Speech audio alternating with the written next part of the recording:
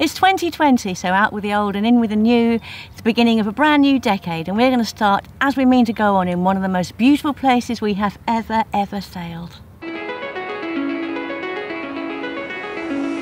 It's calling me. Like the rainbow. Like the rainbow. It's calling me. Like the rainbow. The rainbow.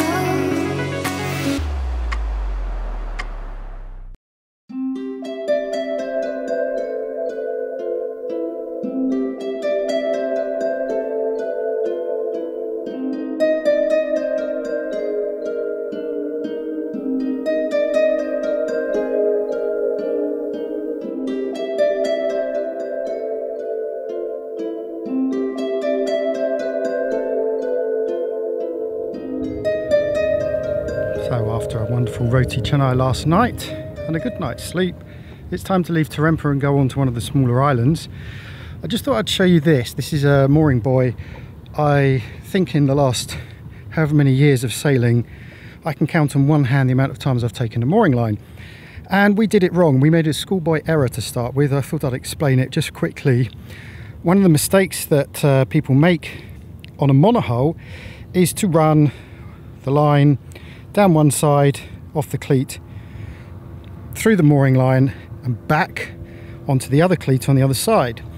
This actually can present quite a few problems. For starters, it will increase the yawing of the boat. It also increases the wear and tear on the boat. So, funnily enough, Viv Cox wrote an article on Yachting Monthly about how to tie up to a mooring buoy properly. He actually recommends, if you have it, 8mm chain with 2 lines spliced either side to run the chain through the shackle on the mooring buoy.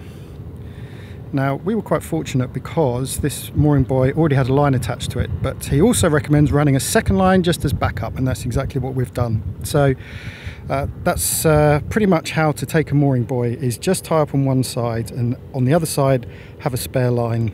Anyway, time to go. Time to say goodbye until, I don't know, a week or two's time when we come back to Terempa, and we're out of here.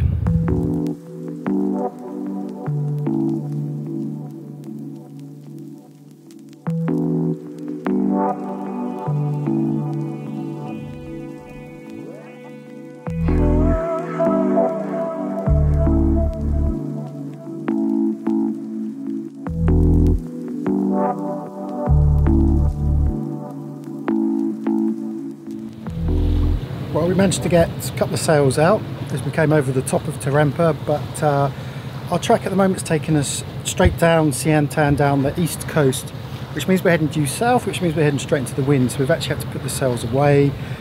Never mind, when we get a bit further down the channel, we'll be turning east and heading to this island, which we've not been to before, which is very exciting. We might even get a little bit of sailing. In the meantime, Liz has cut up our fresh watermelon, which we've just been munching on, which is why I'm all dribbly around my mouth. That's what's left of half a watermelon, and it's bloody good. Got it in the market yesterday from Terempa. I should add, by the way, just in case some of you were thinking, well, why don't you tack your way down? This, when you look at it, is one of the most reefed areas. I don't know how much you can see there. It's a bit of a mess, isn't it? But you can see it's just surrounded by a reef. As we said before, the charts are a little bit out around the Anambas, although actually in this channel it seems to be fairly spot on. But you can see it gets a bit tight around here, and there's a little bit of current down here as well, so just need to be careful of that.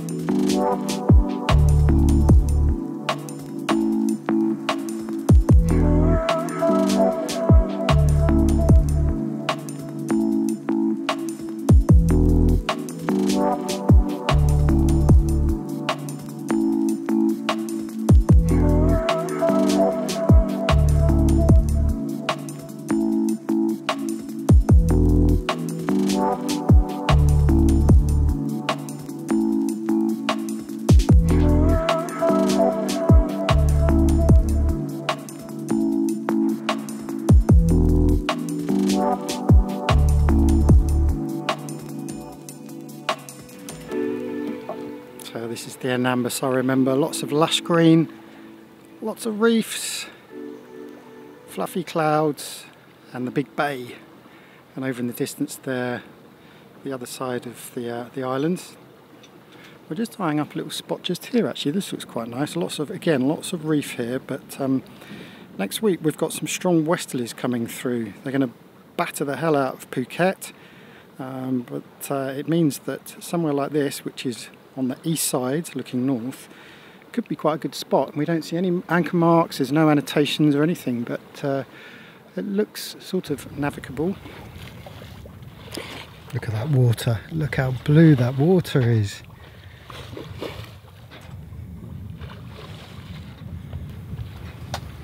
So here we are, first proper anchorage in the Olympus. Wasn't expecting Keith or Eric to be here actually, but it wasn't until we were halfway down our journey this morning that they got in touch to say, hey, we're still here. They're leaving for Borneo and Keith's off to the Philippines shortly, so they're just getting things ready. And by getting things ready, they're diving for fish, and we've been invited over for a barbecue this evening, which is very nice.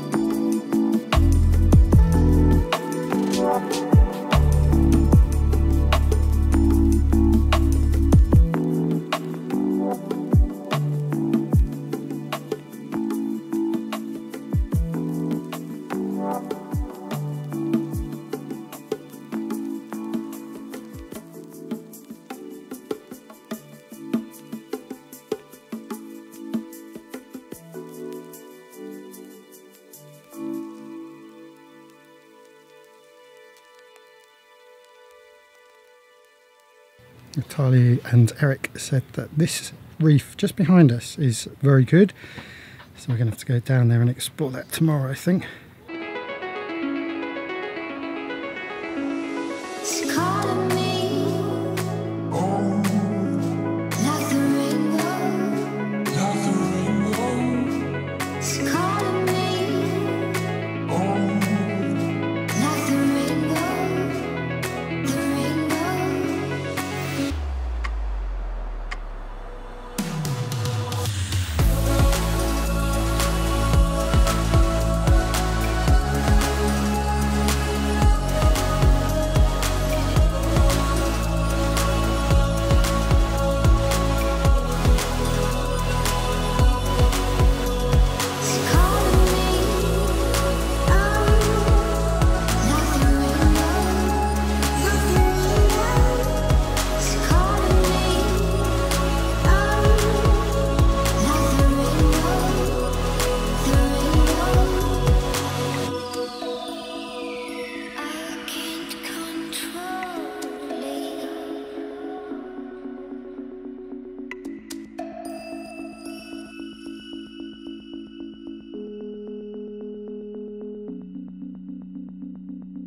Beautiful spot this, Luyong it's called. It's been nice just hanging out here.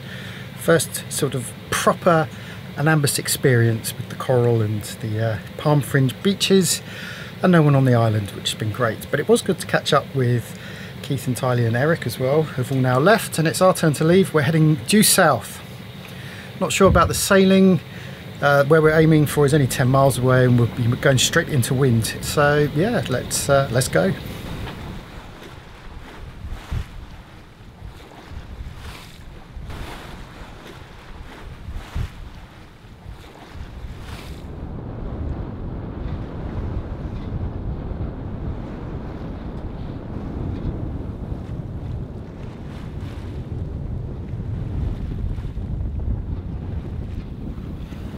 So this is Pulau Akar, and it's a pretty tight entrance. I don't know if you can see the colour of that turquoise water there. And it's a tight reef entrance in, so all eyes on the water.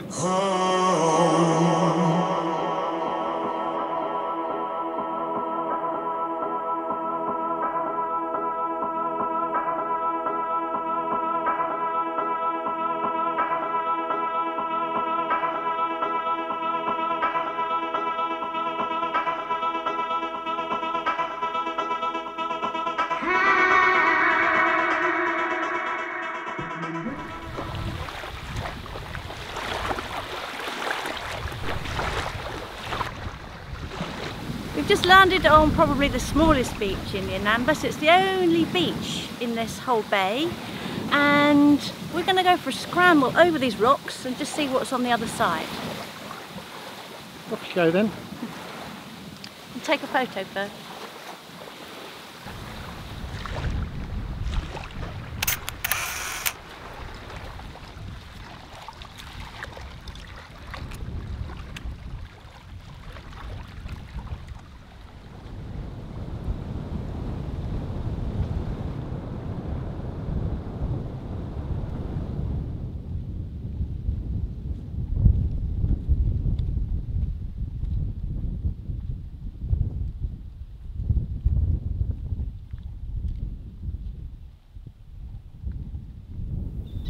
Well, as you can see, it's pretty rugged here. There's a lot of granite boulder and quite a few sort of mineral deposits. Kind of, I don't know, it looks like sulphur. But more importantly, we've got the nesting terns, and you can hear them behind me, and we're approaching their nesting site. I mean, we're not too close. It's all the way down there, but they're obviously a little bit concerned, and we appear to be upsetting them, so don't like to do that. Don't like to upset nature where possible, so I'm turning around and going back. I think perhaps we might take the dinghy out. There's another little bay just there, and maybe stick the drone up just for old time's sake.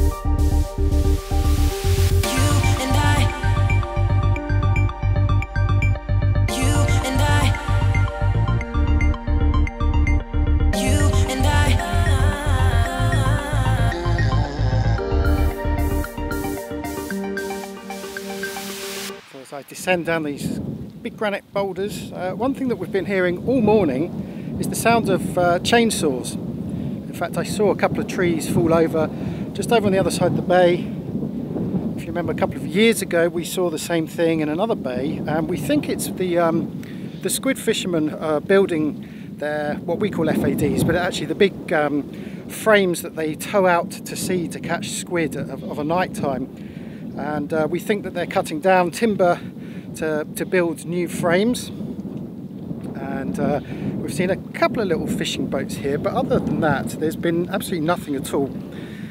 The bay sort of reminds us of Sagu Dampar, which one yachty called Moonrock Bay.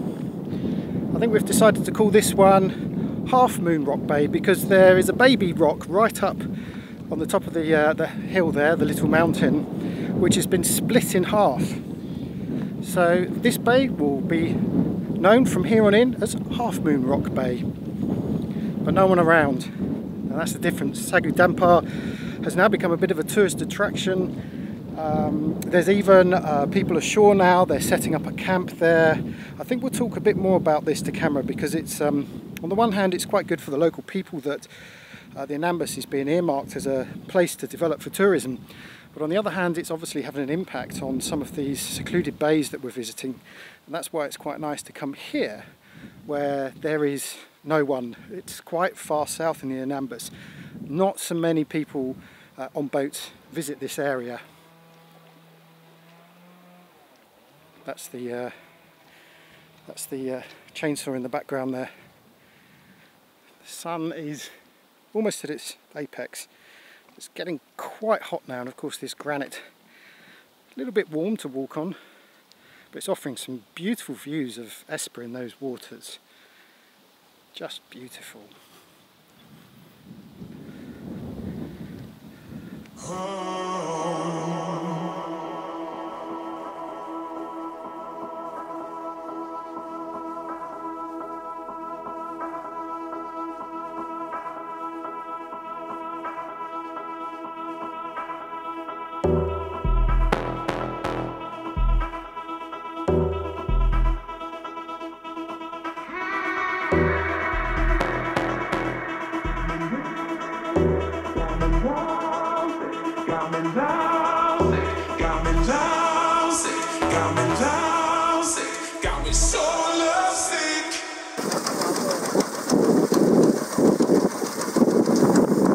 Explain who they are. This morning we heard the sound of a chainsaw over there, and you actually saw one of the trees go down, didn't you? Anyway, we've just been out in the dinghy and they came alongside. They've got a whole load of a stack of timber at the back, so obviously those guys have come round to see if they can get anything from us. We've given them some cigarettes, which has made them very happy. Not the alcohol that they were asking for. No.